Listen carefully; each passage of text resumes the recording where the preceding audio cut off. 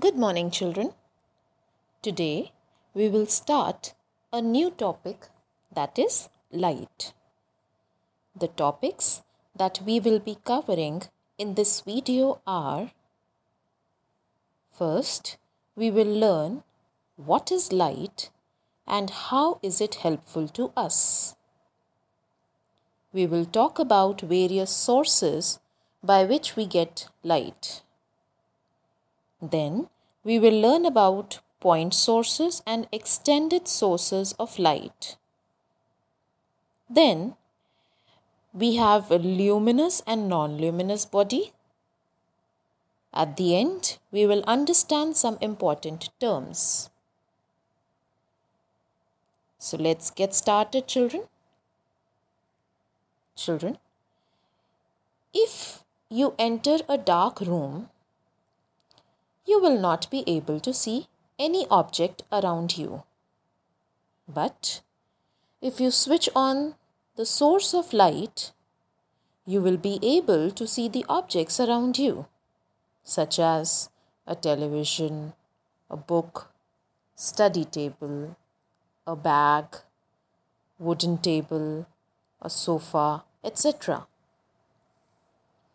We see all these objects when light, after striking it, reaches our eyes.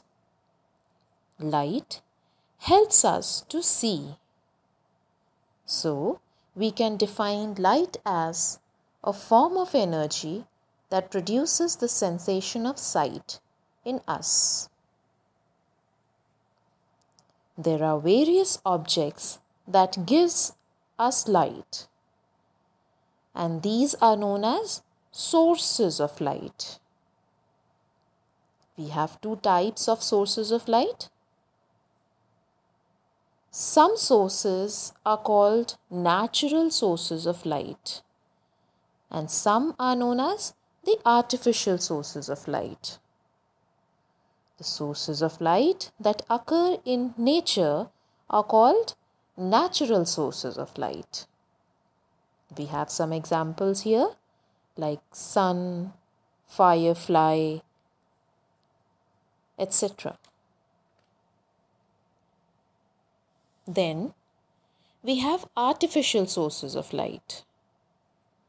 These are made by humans. Some examples are bulbs, electric tube lights, a kerosene lamp, torch. Some sources of light are small in size, but some are bigger. The sources of light that have negligible dimension are called point sources of light. Now, while drawing a point source of light, we use a dot to represent it. Example, a distant star seen through a small telescope. That's an example. But a source of light that is made up of large number of point sources of light is called an extended source of light. We have some examples as a torch, bulb, burning candle. Do you know, children? It is very easy to make a point source of light. We can make our own point source of light also. How? Let's search and find out a way by which we all can make a point source of light.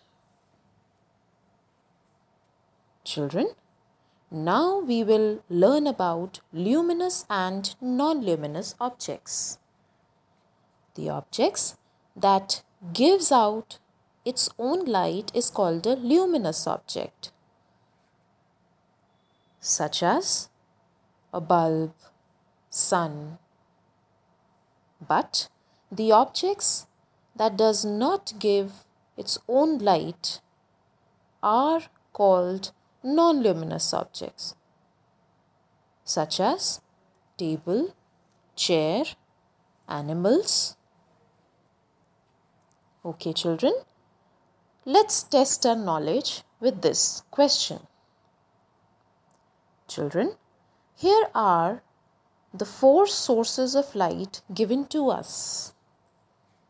These sources are moon, light bulb, sun, and a lit candle. Children, can you identify which one is not an example of luminous object?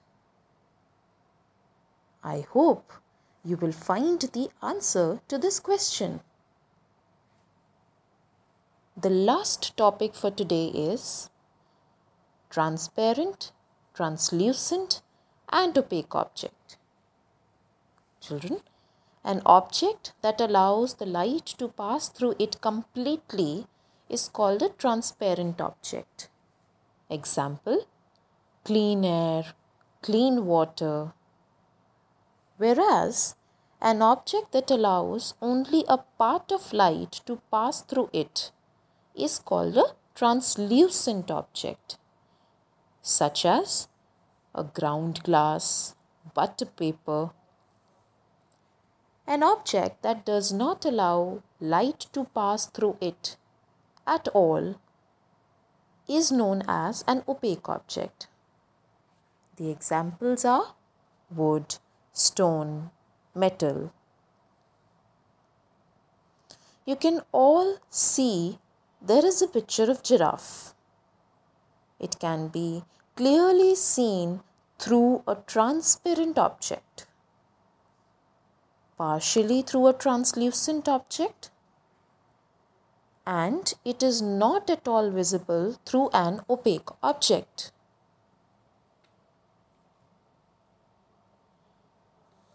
A teacher asked Akhil to help her to categorize some objects as transparent, translucent, and opaque objects. These objects were water, clear glass, tracing paper, eraser, brick wall, magnifying glass, and a black card. Children, can you help Akhil to categorize these objects? I hope, children, you will find the answers to the question asked in between the topic. With this, we come to the end of our first video class of chapter Light. Thank you, children, and take care.